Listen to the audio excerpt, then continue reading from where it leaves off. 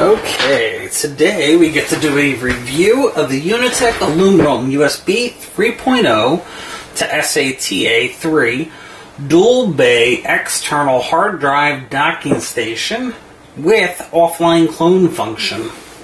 So, as you can see, I've unpacked this already.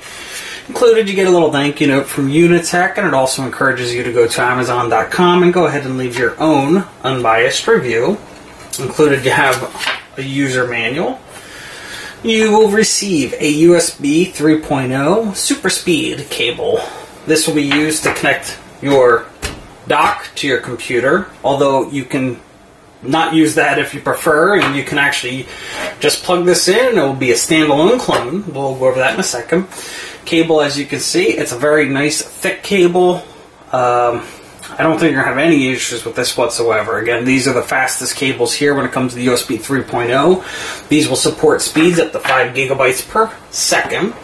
You will receive your power adapter to plug in your unit. This one here is rated at 1.2 amp draw as a max, and it will output 12 volts at 3 amps. And here you can actually see the unit. You have your actual button here to begin the cloning. On the bottom, you have your typical wording here. Shows the model number, the Y3026. It is ROHS compliant. On the back side, you'll see your USB 3.0 super speed port to connect to your computer should you wish to do that and use it as a docking station. DC 12 volt input and your on-off button. Very easy to use. And on the bottom, you actually have 4 rubber feet. This will keep it from sliding around. Very sleek unit, has a nice beveled edge, and again, it's a nice aluminum design. These top 2 pieces of plastic here, these actually go down so you can use 2 different kinds of hard drives. This will support the laptop hard drive size of the 2.5 inch, as well as the larger hard drives of the 3.5 inch, which would be like for your towers and such. This is the box that it comes with. Again, it shows that it is 6G serial SATA compatible. Each drive, it will support up to 6 terabyte drives. Huge. 5 gigabytes per second, USB 3.0. You have the offline clone feature. Here, it just gives you an example of the speeds. So you have one USB 3.0 to SATA 6G dual bay aluminum docking station. You'll receive the USB data cable, the power adapter, and the user manual.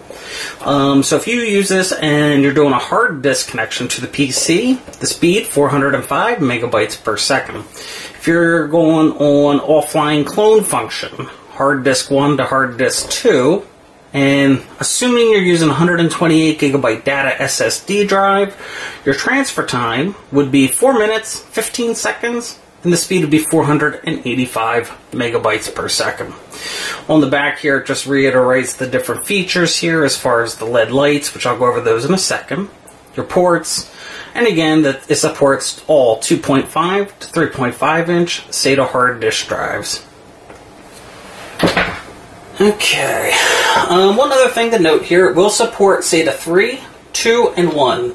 This is also backwards compatible with USB 2 and 1.1. So again, if you have an older hard drive or you're operating at an older port for USBs, it will actually function on those as well. I'm going to go ahead and connect it here.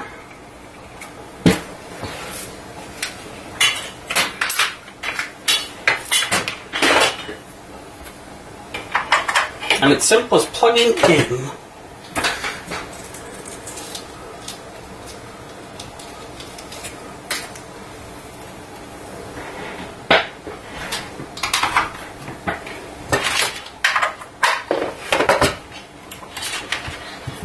Okay. Now, I have 2 different types of drives here. This is your typical 2.5 inch drive. You'll probably see these in your laptops and your portable devices. I don't know if you can see that, but inside you'll have a connection, and this will actually just go in and lock into place. So you don't have to know anything special. You'll see that this actual light will come on, and it shows that it's actually reading that. I also have a larger drive here, and I'm not sure if you can see that, but in that little bit of time, No drivers, no installation needed. It's going ahead. It's auto-recognized that there's a docking station here. Picked up that that's a drive O added to the system of 684 gigabytes. This drive here is my 1 terabyte Western Digital Black. And if you look, this is why these plastic pieces here will slide down. So you can use both the small ones or the large ones. Again, that's all you need to do. You need to just push it in. And again, that's showing hard disk is now in B. And as you see, if they blink, that means that they're reading. Now, hard disk B is now already showing up. That is labeled hard drive P on my computer. This one here is showing up as the full 1 terabyte. It never shows the full size of a hard drive, no matter what size it is, because there's internal files needed and used for drive operation. So this will show up as a 931 gigabyte drive. So again, it's hot swappable, which is what I like. It's very easy to use. I mean, again, it was as quick as that was, I can go ahead and do that. Now, if you are looking to do let's say, well, first, this would be a great feature if you're looking for a dock. You can access each drive, you can mix files around, you can move files from A to B. But now let's just say we wanted to do an offline clone. You can actually disconnect this from the computer because you don't even need that. And whenever you do that, there's a button on the front here, and that would be for your cloning feature. So if you'd want to do that, now I press that, and it's already started the procedure. And on here, you'll see actual LEDs. And as this starts to clone, these lights will actually light up blue as the drives cloned each other.